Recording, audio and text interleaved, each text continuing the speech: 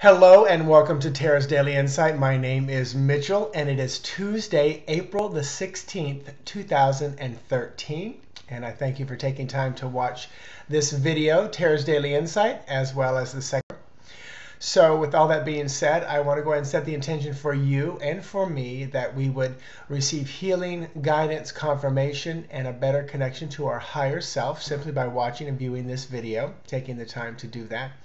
I also want to set the intention that you would resonate, operate, and vibrate in the highest possible frequency of divine love that you can today, and that you would be in alignment and harmony with your authentic, true self and source and your higher self and spirit and all that is. So just simply agree with that or say, and so it is, and wonderful. You've got that set. So I'm going to go ahead and dive right in and pull the card for today.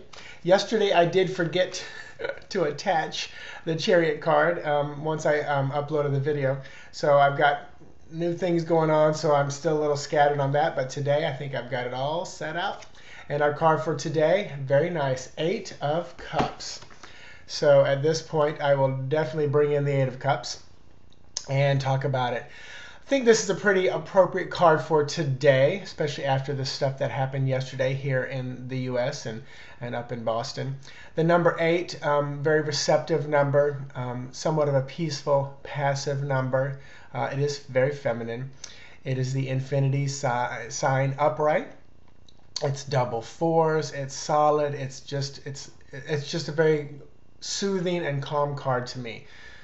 Now looking at this card, cups, let's not forget, are things that are emotional, spiritual, even romance, matters of the heart. This card is a favorite of mine because most of you know I love the Hermit card.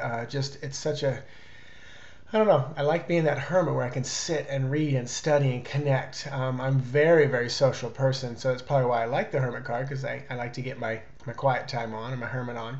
But this card is also another one that reflects that same feeling for me in this deck. In other decks, it doesn't reflect the same feeling. It's often a man looking down at several cups spilled over, and he has his cape on, and it's like he's going to take a journey up a mountain.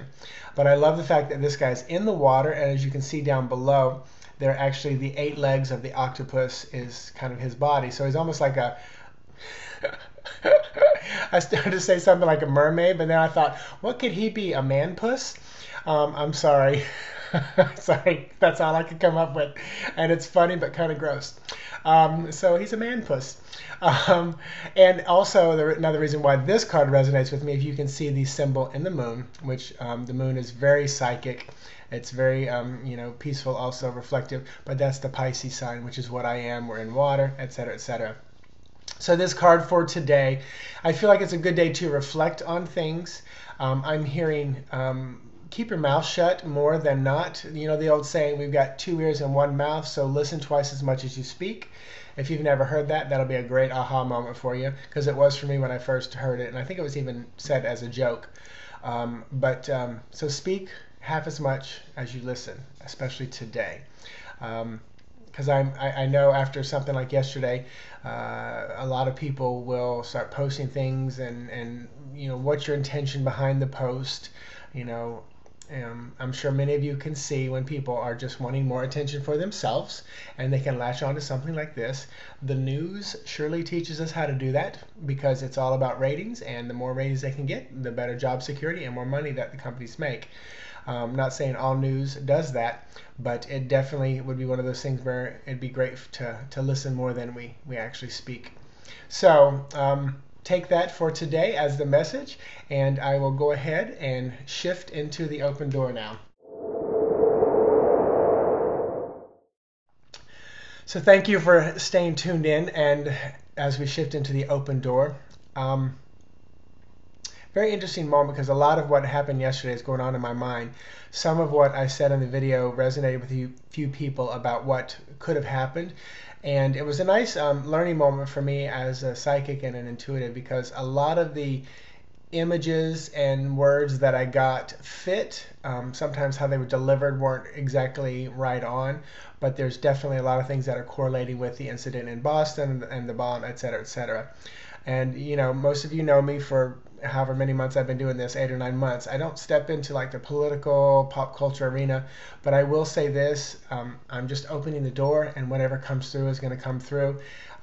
Maybe that's me being courageous and brave and asking myself the question that I've encouraged you guys to ask often is, what would I do if I weren't afraid? So I'm stepping into that arena.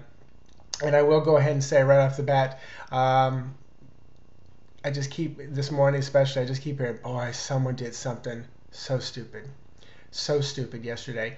I do not believe it was any kind of terrorism or act. The images that I get is somebody, and I'm going to say the words I'm hearing, this is from the other side, somebody, some silly person craving attention and wanting some kind of exposure in their tiny little apartment, set something up, did not think it all the way through in the sense of how it was going to affect the people. Because I will say this, I do feel this person had no intention of harming or killing anybody. Making an impact, yes. But we'll see how all that plays out in the news. And like I said, I'm just saying what I'm getting from the other side. That's not my personal opinion. I've not watched any of the news. When they show things, it's just a quick footage and video. So I'm not listening to any news or stories on that. I tend to not because I trust my guys to give me the information about the world events that I need to know about. And I'm vibrating as high as I possibly can. And a lot of times that stuff just pulls you down to a much lower place. So completely shifting. I'm seeing a mother making pancakes for her kids. Actually, I feel like this could be for tomorrow because I feel like the person's already moved out of the kitchen today. But I see a mother making pancakes for the kids. It feels very celebratory, so I feel like either the child's birthday is today or tomorrow. Wonderful laughter. Feeling the father either works a lot, distant, or out of the picture, but he seems to be in the kids' lives, but just not right now, right today. Which it's okay. In other words, it feels okay. I like that feel there. But this woman, she brings home the bacon, fries it up in the pan, so she really takes care of business. I think the message here is pay attention to the little ones, listen to them, make sure you give them a hug, kiss them on the head, especially the little boy. Even though he plays tough guy, he needs that, especially from his mother. He's got a great role model as a father, I feel. So definitely, make sure, mom, you show him how a woman should treat a little man, and it'll really help him as he grows older. I'm back to this, and it's so funny because somebody said something about going fishing, but I'm back to a small fishing boat on a lake. Somebody typed something in one of the emails because I think I was talking about the alligators when they were going fishing. This fishing, okay, now they're telling me it's just figurative. So whoever feels like they're drifting on a boat, very peaceful, very beautiful, fishing and looking for answers. This is going to probably hit a lot of people.